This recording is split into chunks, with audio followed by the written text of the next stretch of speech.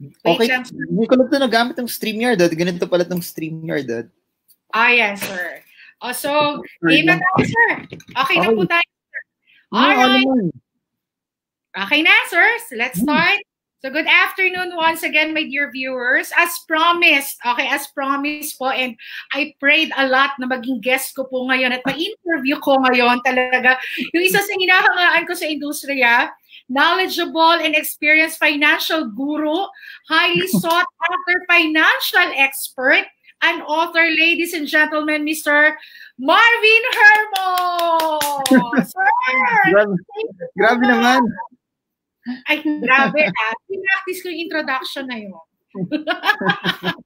Kaya naman sir, I'm okay lang as an introduction na loving husband, okay na yun kasi yun naman yung greatest achievement ko na may nagkagusto sa akin. So, wow! Yeah. Naku, blessed talaga si Miss Yvonne to have you as her husband. Sir Marvin, how are you? I'm good. Always, for me, yung biggest change lang is it's harder to get food kasi we normally don't eat sa bahay. So, ako, loyal customer ako ng Grab and Food Panda, pero it's medyo restricted ngayon. So, yun, we eat at home, yun. Pero normally, if I'm here in Manila, hindi rin ako masyado lumalabas eh. So, you can trade also from the house. Yes. I get to do other things from the house also. So, wala masyadong, in that aspect, there's not much change in that aspect. More of lang, yung food, tsaka mahirap kumuha ng it's harder to get stuff now. Ngayon mo na ma-realize na yung mga basic things that you take for granted before, importante na siya ngayon. Tama, sir. Correct ka dyan, sir. Sir Marvs, I know you're a very, very busy person and kahit na, sir, gusto ko 3 oras kita makasama ngayon, pero I know, sir, sobrang busy ka. Kahit kami, sobra talaga, sir, ha? Wala akong pinapalagpas sa mga vlogs mo, di ba? And, sir, before I start asking my question, salamat kasi po sa mga viewers ko and followers na pinagtiyagaan ako ni Sir Marvin until 1 a.m. ha, para sagutin yung mga questions ko sa kanya. Sir, thank you so much talaga. Pero I've been getting a lot of that questions. That's why I thought na medyo alarming already. Yes.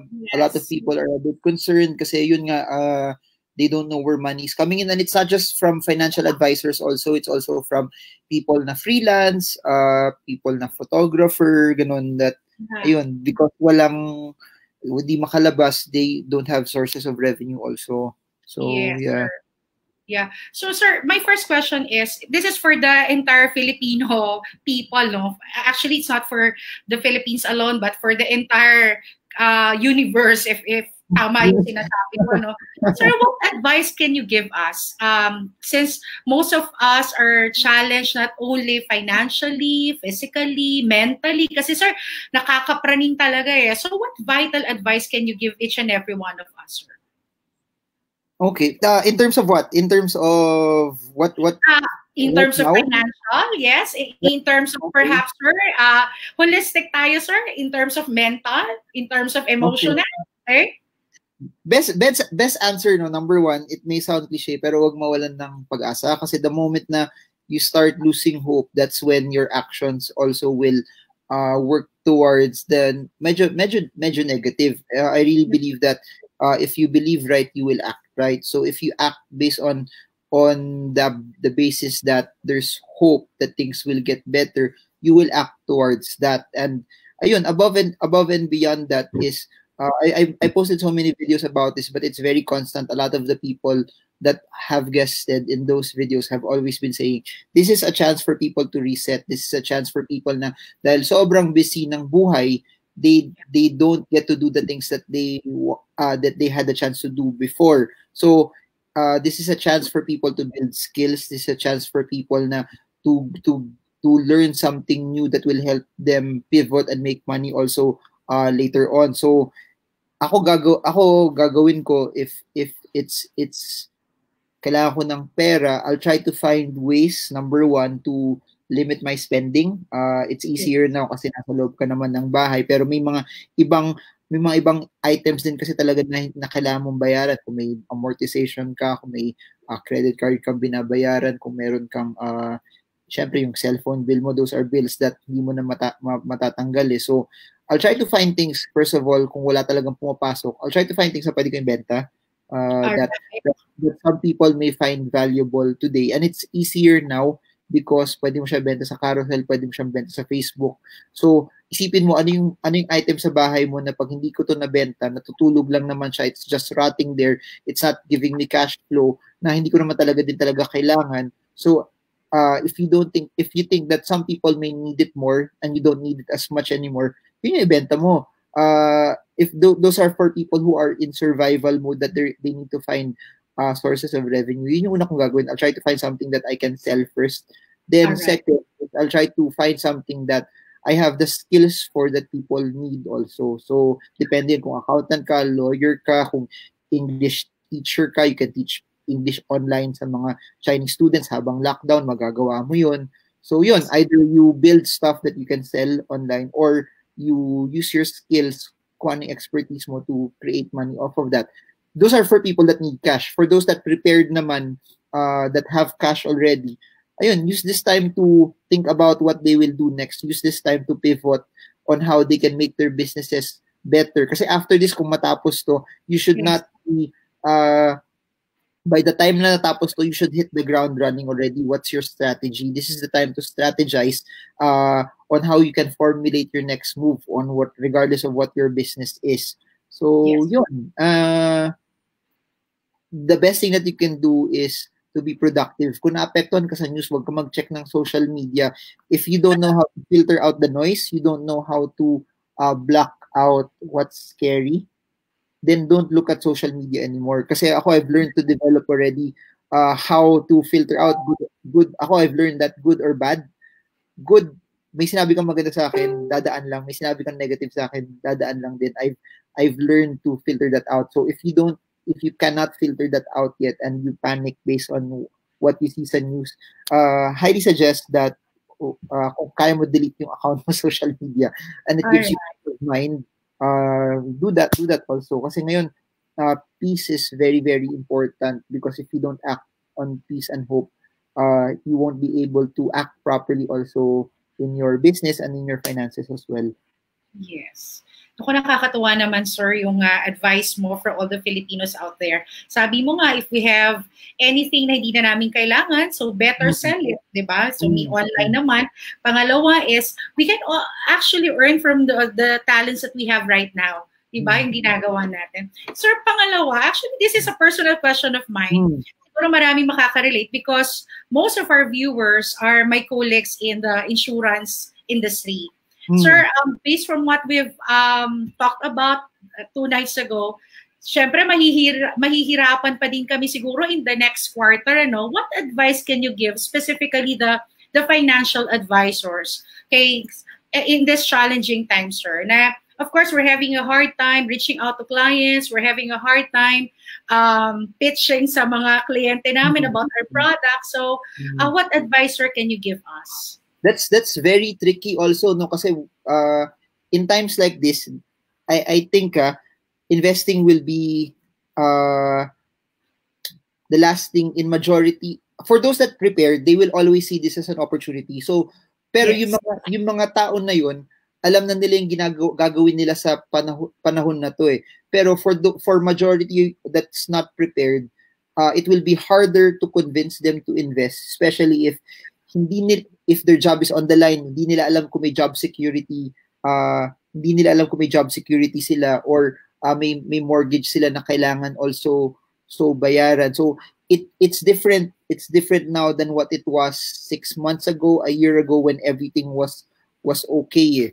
So ako what they need to do right now is to build themselves up first, that they have enough cash to withstand this. Kasi we don't know when will spending come back. We don't know when will people go back and eat out, when will people have enough disposable income also that they can start getting investments, they can start getting insurance. What's very, very important is habang nandyan yung uncertainty ngayon, they have enough cash that will weather them through. They have enough cash also that hindi rin sila malulubog sa utang. When I say that they build themselves up, it will be harder 6 months down the line to ask someone to invest kasi alam nila may utang ka.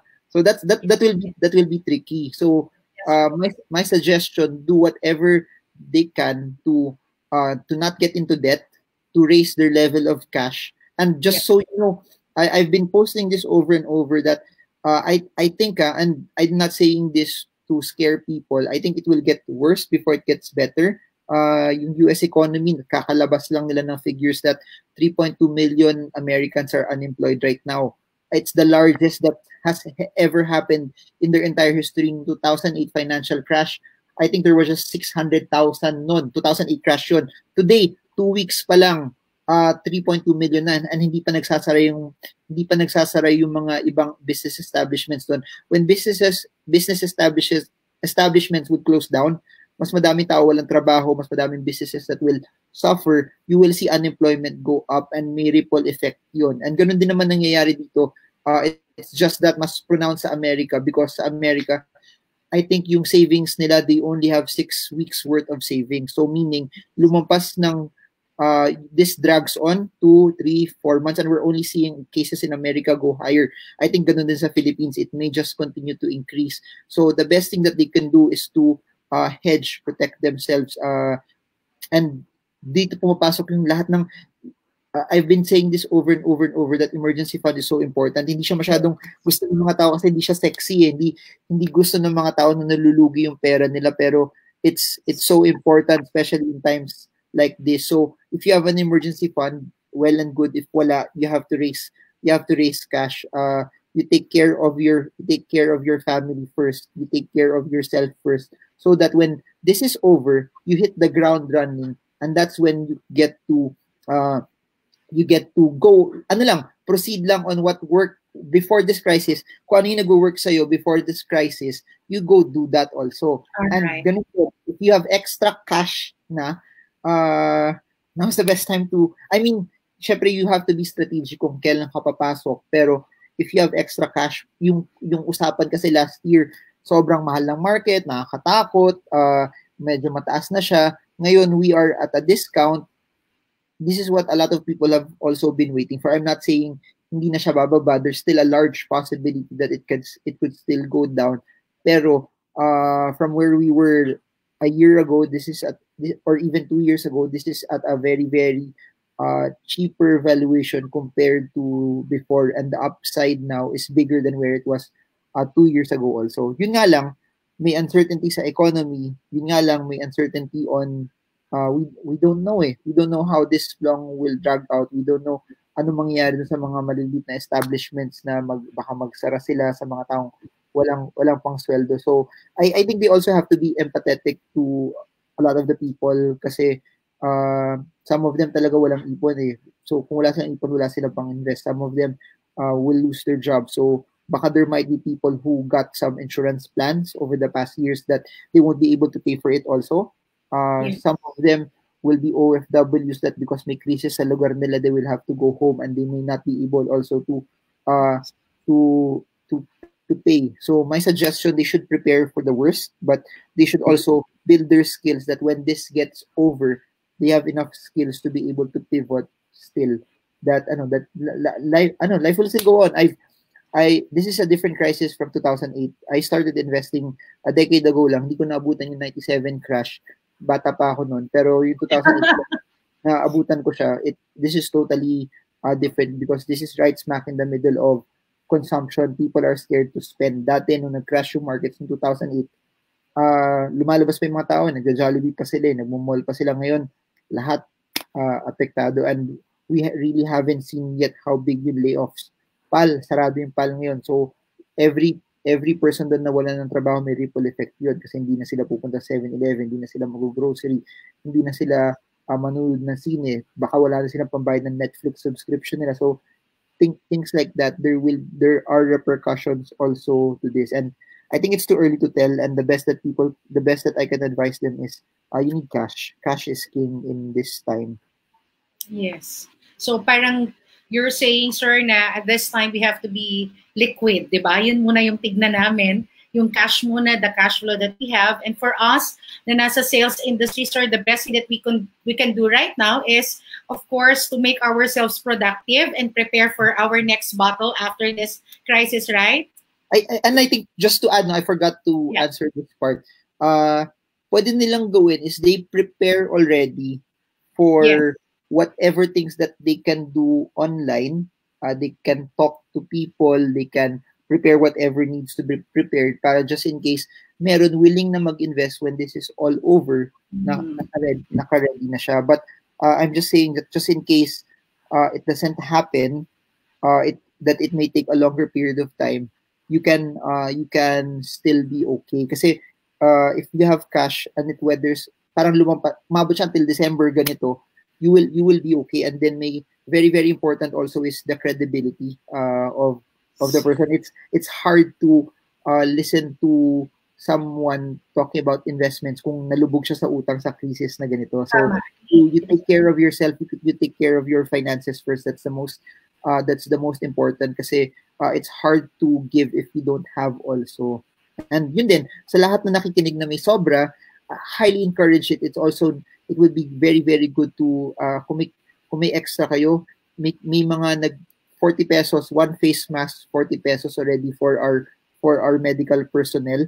It will protect them already. The problem with the Philippines right now is I think for every sobrang kulang yung doctors and medical practitioners versus yung mga exposed So ganun din yung kung yung mas madaming doktor na mamatay sa atin ratio versus people that get exposed. So if you have extra money that can help them be protected, that will go a very, very long way also. All right. Sir Marvin, thank you so much for your time. Sabi ko sa'yo, I won't take much of your time kasi I know you're very, very busy. Ang dami mo mga vlogs at pina-follow namin. Sir, sabihin mo naman yung YouTube channel mo for the viewers out there na i-follow ka at mag-subscribe din sila, sir. Grabe naman. Of course! Ay, naku. Alam mo naman, idol. Grabe naman. Parang awan nyo na, please. Wala nagpa-follow masyado sa akin. So, I make videos. Mix na nga if you watch the previous videos, most of the videos now, I try to feature different people kasi what people need right now is a sense of stability, that when they see there's a lot of people na medyo calm, medyo composed, may plano sila, it's counterintuitive kasi madami tao ngayon nagpapanik. So that's most of the content that I'm putting out now, to show people na after this may pag-asa pa. People should know that we will always go over it. We will go to the other side regardless of what happens. Matatapos din to. So either you're building yourself now to get ready that when you cross over sa other side, you're okay. And that's what the channel is all about. It's Marvin Germo, YouTube lang. Yun. So parang awan nyo na bigyan ng pagkakataon isang taong hindi gwapo na subscribers. Sa kanila nakita ko ang dami, sir. hindi ko kung nag-podcast ako, baka mas may pag-asa ako kasi hindi kita yung mukha ko. So I'm thinking about that. Baka yun, baka that might be the next.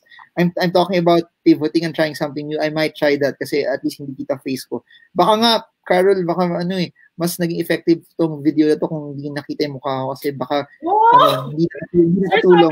Humble ha, Sir Marv. Sobra ka talagang humble. Wala ka talagang masabi sa'yo. Talagang kahit na saludo kaming lahat sa'yo. Sir, one last question. Okay, go. For example, nag-stop na yung COVID. Sa tingin mo, sir, how many months magre-rebound yung economy natin, even the stocks? Ilang months? For example, ngayon nag-stop na, sir. Wala na. Okay na.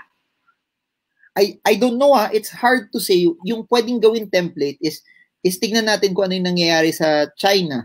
Tignan natin nangyayari sa Hong Kong. So, they closed down Wuhan end of January. Then they said they're gonna open it April. It took them 3 months. So, pwedeng gawin template yun from that 3 months. So, sa atin, nag-lockdown March 14. So, if it's China, which is, please remember, China is very, very strict. Pag sinabi nila yung lockdown. So, yung lockdown nila na very strict, it took them 3 months to fix Wuhan. Sa atin, I don't know kung if enough yung 1 month. Let's just say we follow kaparehong template na nangyari sa China. If it takes us 3 months, March 14, that's June 14. So, we look at what happens to China after that. Kung nag-rebound sila, what will happen to China when they open April 14, what happens to their market. Ganun din sa Hong Kong, what happens to their market after, kasi they were the first ones that got hit, they were the first ones that closed things down. So ganun din, that could be a template already. Pero here's the thing, the market is always forward looking. The market is always sentiment based. So if you follow what's going on, nakita natin yung market from 9,000 in 2018, nag 4,000 siya intraday last week. Pero if you follow it also, nag-rebound na siya, nag 5.5 siya today, based on what's happening kasi sa US. Ganun din. If you want to invest in stocks, you can be very, very selective because there are some stocks that are performing well naman. Example, Ayala Land, nag 19 pesos intraday last week. Halos nag 34 pesos siya kanina. So, up siya halos 70+% on a time where the market is very, very bearish. So ganun. It doesn't have to be that the market as a whole will go up, but if they're selective, the market, if they pick their spots whenever it's low also, it can be an opportunity. It's not a guarantee that hindi siya babagsak because as long as may risk, may guarantee pa rin siya na babagsak. As long as bearish yung market, may guarantee pa rin siya that it will go lower. Pero if their timeline, I assume since insurance, VUL equity funds, if their timeline is very, very long, ganito na lang. If, kunyari, bumili sila ng 4,000 or 4,500, pwede nilang perspective that if they buy at 4,500, kung bumaba man yung market to 3,000, tanggap ba nila yun na bababa siya ng from 4,500 to 1,500 to 3,000, thinking that their upside could be from 4,500 to 7,000, 4,500 to 8,000. So every time you come in right now, it always has to be an amount of money na hindi nila kailangan para pag bumaba man siya, okay lang sa kanila. That's one. Number two is since no one knows how low the market will go, dapat hindi sila nauubusan ng bala. They always need to have cash, not just for their personal finances, pero to take advantage of opportunities in the market as well. So since we don't know how low it will go, never run out of cash. Yun yung magiging bala mo to be able to take advantage of opportunities as well. So, yun. Sir, based from your last vlog, di ba sabi mo, sir, if you're willing to invest like 250,000, you won't invest the whole 250,000. You just invest the 10%. Napanood ko yun eh. Tama ba yun, sir? Para for you to test? That's a rule of thumb lang, pero it will always go back to how comfortable the person is. So, for example, 250,000, 10%, 25,000, pero yung 25,000 na yun, in-invest mo, bumagsak pa ng 10%, di ka na makatulog, maybe you shouldn't be putting 25,000, you should be putting lesser. So it has to be an amount that kung bumagsak siya, makatulog ka na mabuti. Kung bumagsak siya, hindi ka away ng mother-in-law mo. It has to be something that you can tolerate when all of this crisis is happening. So iba-iba tayo. May mga kilala ako naglagay ng 10 million, nabawasan ng 2 million, okay sila.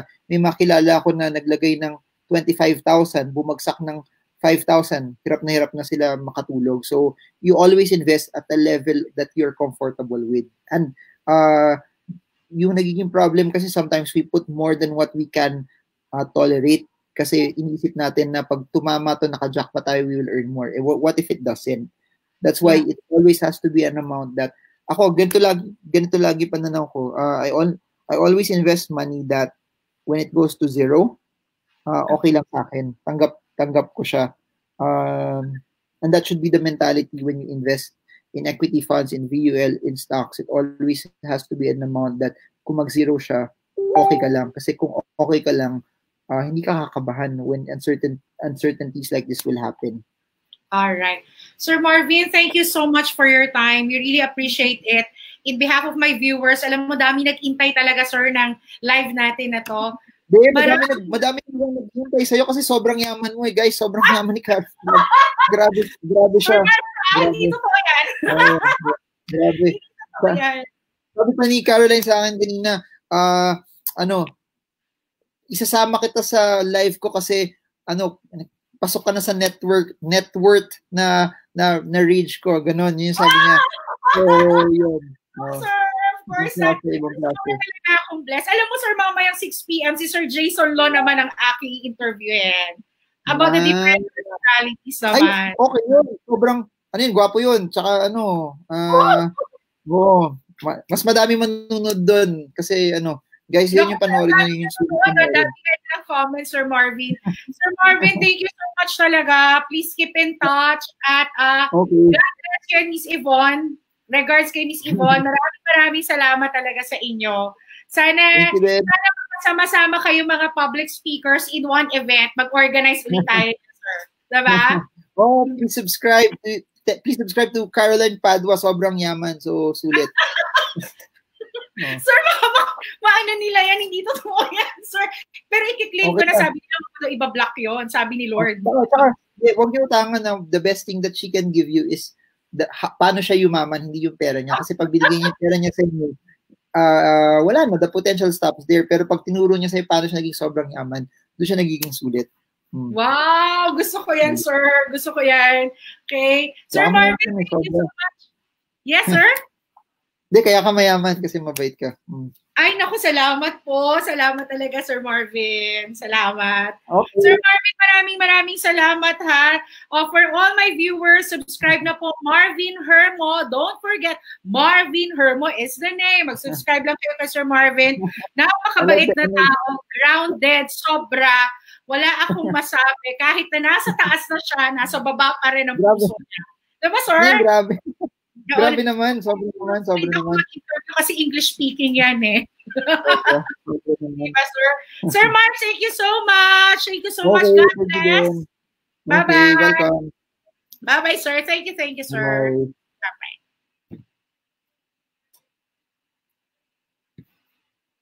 Bye-bye.